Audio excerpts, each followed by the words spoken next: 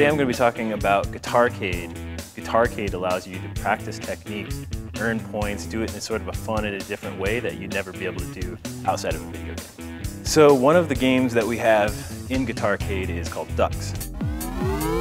It's a simple game of shooting and blowing up ducks, but you're doing it by moving your hands up and down the neck of a guitar. So it's a really basic guitar technique called shifting. By practicing moving up and down the neck of a guitar, you are building the very basic skill of shifting.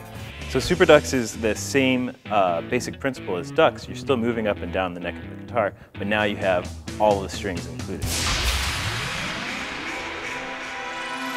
So you're moving back and forth, using the lowest string, using the highest string, and still practicing shifting and practicing your finger placement.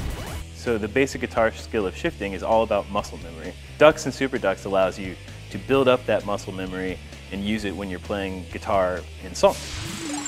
Super Slider is another one of our GuitARCADE games that's a lot more like a traditional puzzle game. Slides is another basic guitar technique that's used in songs like Icky Thump and Step Out of the Car by the Boxer Rebellion. When you first start learning how to do slides on a guitar, it's hard to know exactly where to start and stop. Super Slider is a great way to practice control because you have to control where that block is going to fall. Scales are important for really advancing as a guitarist.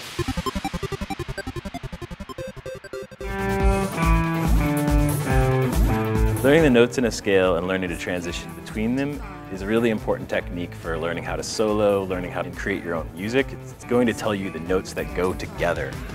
So GuitARCADE has a lot of different games in it, a lot of different techniques. It's something that's never been done before. Your guitar is your controller. There are a lot of ways for you to have fun and learn techniques in GuitARCADE. You're going to love it.